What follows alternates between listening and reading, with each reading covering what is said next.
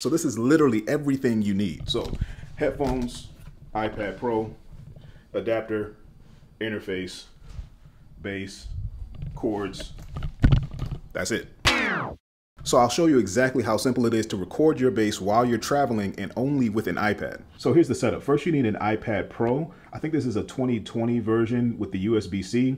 Then you need an adapter. The adapter goes into the iPad Pro, and I'll show you exactly why you need this. This is a hyperdrive. All the links is going to be in the description for all of this stuff anyway. You need this, and this actually doubles too. I can use this for my MacBook, 2022 MacBook with the USB-C.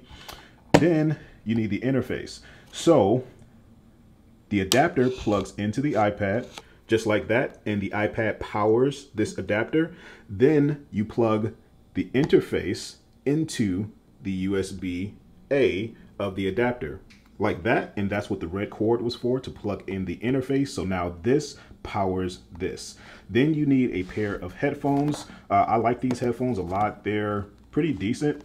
They double as wireless Bluetooth headphones as well, but they come with a cord. I'll put all of the links in the description, like I said before.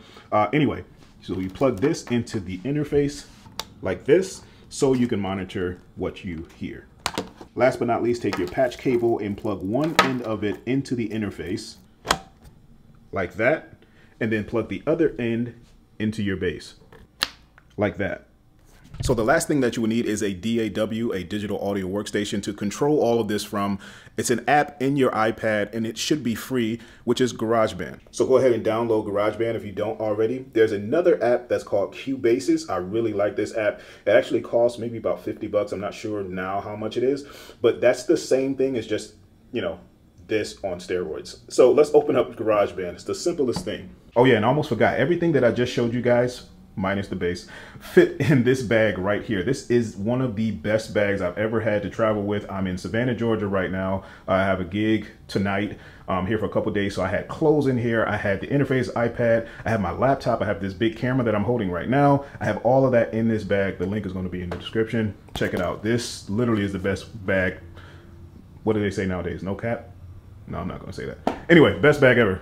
Okay, now we're all set up. We have our bass, we have our headphones so we can hear ourselves, and we're inside of GarageBand. Once you open up GarageBand, you just select amp, and it'll take you to this. It might be on guitar, but you can select bass if you're playing bass. Probably playing bass if you're watching this video. So you might not hear yourself in the beginning when everything is all plugged up. You may be thinking, okay, what's going on? So you go to the input settings, you press that little plug there, and it's really, really super simple. Change your channel, make sure the channel is on the right input. I'm in input 2 on my interface, so I just have to select input 2.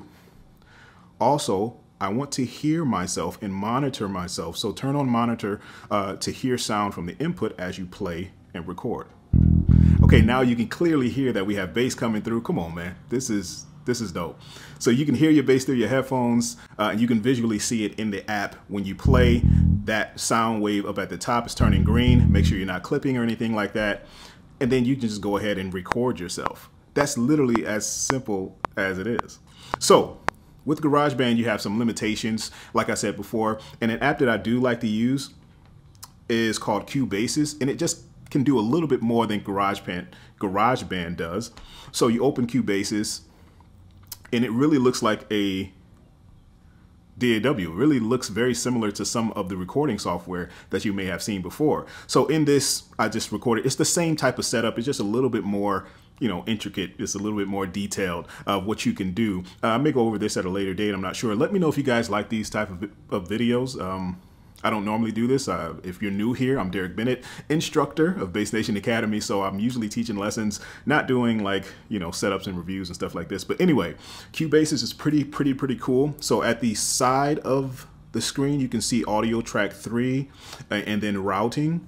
It's the same as if we just set it up in GarageBand. So the input would be 2 that I'm on, and I select the input 2, and stereo output 1 and 2. That's the only selection that you have.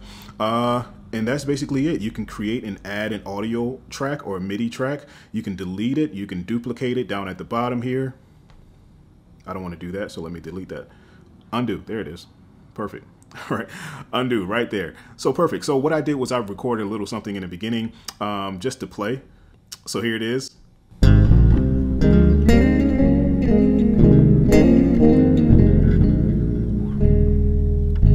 So just a little something I recorded, created another track on top of it, and just kind of layered it like that. I like doing that kind of stuff. So this is a way to practice. I'm in my hotel room right now. I can actually record my bass. I have my laptop here too, but I have both. So if I just wanted to play and use my iPad, I can do that as well. I went completely mobile at one time and did not use a laptop for a while, and I was only using an iPad and iPhone, and this is my setup. This is what I would bring.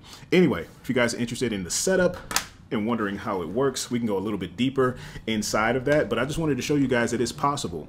You're on the go, you're traveling, you can be in a coffee shop, or I don't know where you would want to play, but anywhere. You could be mobile, you could be outside. You don't have to plug in or make sure your iPad is charged, but you don't have to plug in anything because the iPad is powering everything that you use.